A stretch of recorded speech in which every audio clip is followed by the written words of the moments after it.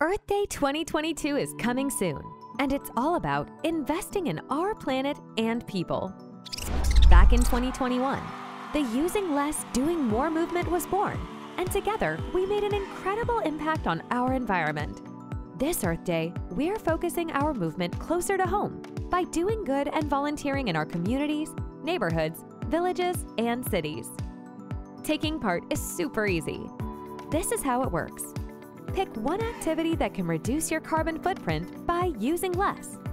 Take a picture of your Using Less act and post it on our Facebook page.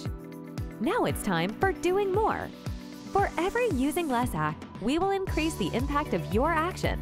Netafim employees around the world will give 2 volunteering hours to advance one of 4 United Nations Sustainable Development Goals. That's right, the more you act, the more we volunteer, creating a healthier, more prosperous, and equitable planet.